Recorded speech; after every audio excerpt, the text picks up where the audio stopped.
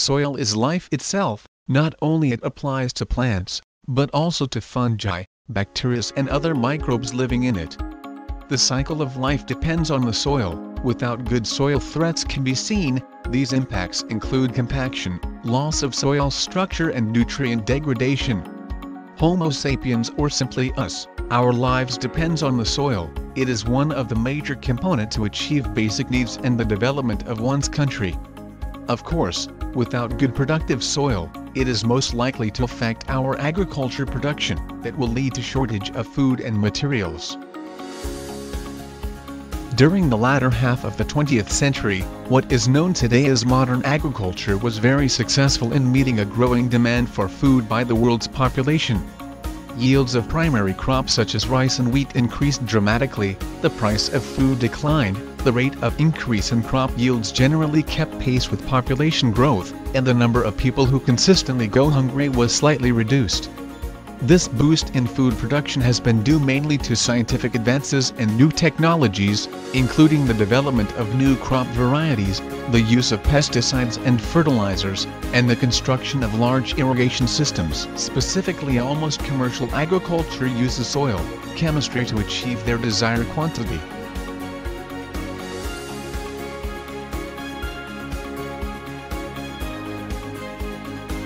Soil chemistry is defined as the study of the chemical characteristics of soil. It is affected by mineral composition, organic matter and environmental factors. It focuses on the chemical reactions in soils that affect plant growth and plant nutrition. The chemistry of the soil is also a very important property, as this will determine what will grow, and how well it will grow.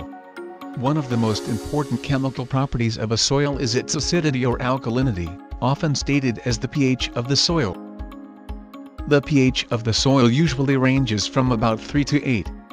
Below 5.5 the soil is quite acid. Above pH 8.5 the soil is alkaline.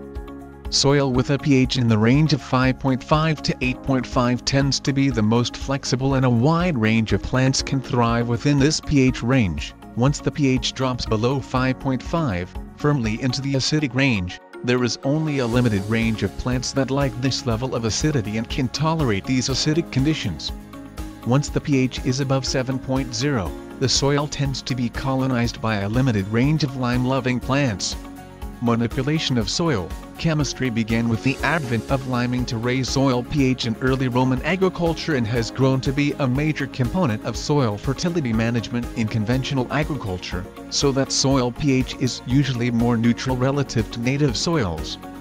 In general, soil chemistry aims to optimize the supply of nutrients to the crop. Liming is the application of calcium and magnesium-rich materials in various forms, including marl, chalk, limestone, or hydrated lime.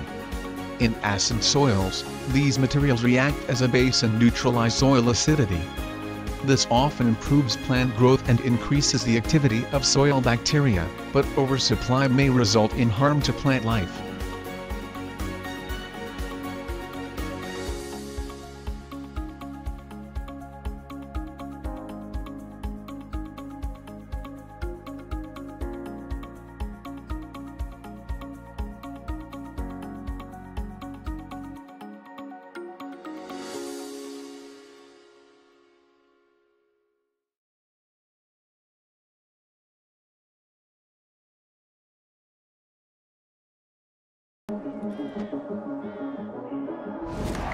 Welcome to the world, no heroes and villains. Welcome to the war, we've only begun. So pick up your weapon and face it.